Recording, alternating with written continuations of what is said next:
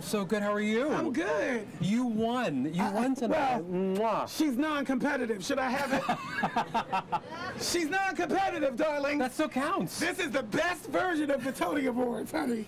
You come and you just collect it. Because you know that you've won already. But there's still got to be a pressure, or at least I mean, what were you feeling getting that award? You've watched that award been given so many times. For me, it was really about making sure that I was honoring the moment in what I spoke about. You know, it's important for us as artists, you know, like I said, that Toni Morrison quote, you know, we change the world, we heal the world, quiet as it's kept, which is why they want to always mute us, which is why they want to always cut our funding, you know, like that's the reason, because we have power.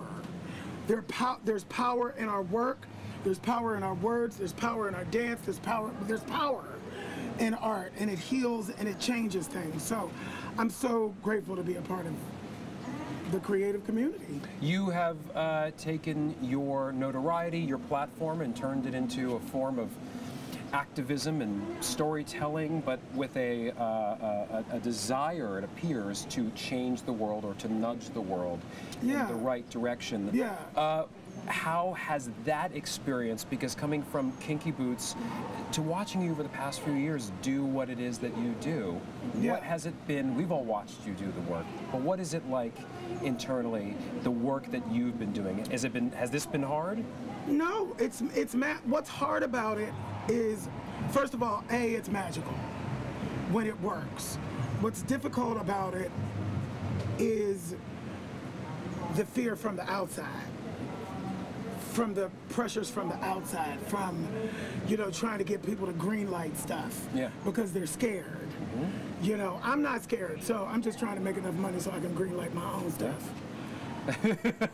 But I'll pay for it myself. For those of us who have been privileged enough to be your friends, but also fans, you know, so many of us got to know you first from the Rosie O'Donnell show, from the Love Is on the Way record. You have had this is said with a lot of respect, you've had a long career.